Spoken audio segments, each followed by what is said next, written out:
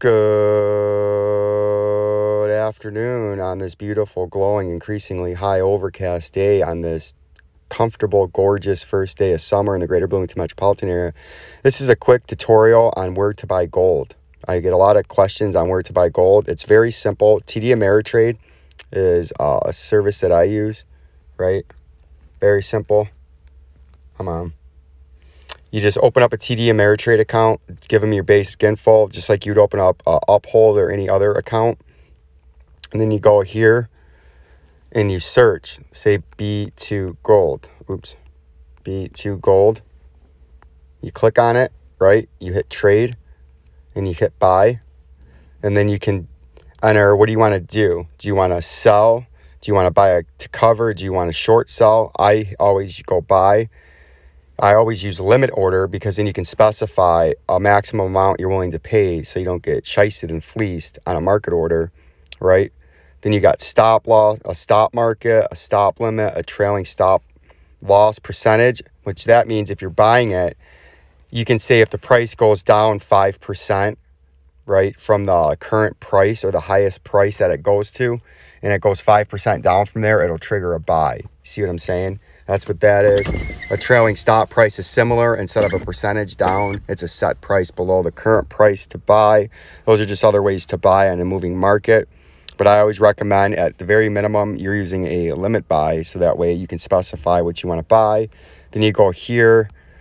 So you'd go buy, then say you want a trailing stop percentage. You'd go there and you'd say, all right, I want to buy 1,000 shares.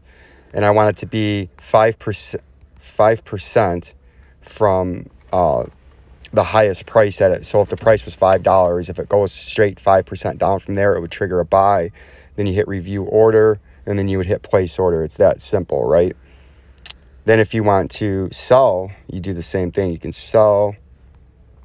I always use a limit, or you can put a stop limit, a trailing stop. A stop limit is simply this. You put that. You want to sell 1,000 shares. Put the price you want to sell it. So say you want to sell it at $5.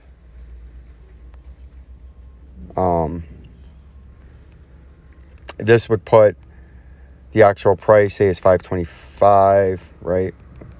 Robinhood just does this for you. So the actual price is $5.25. You want to sell it at $5.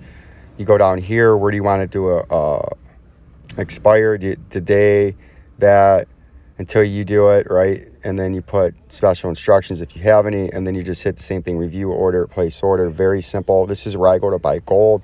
To my subscribers, a quick tutorial on where to buy gold. It's got charts you can use. It's user friendly. You can use indicators, right? It's got all this, the volume. You click volume right here, then you hit done. Now you got the volume down there. You see it's got all the fancy indicators. It's very simple. You can create watch lists, right? Then you got a watch list. I got an old watch list. I haven't used this in a while. I just started buying again. You can make different accounts, right?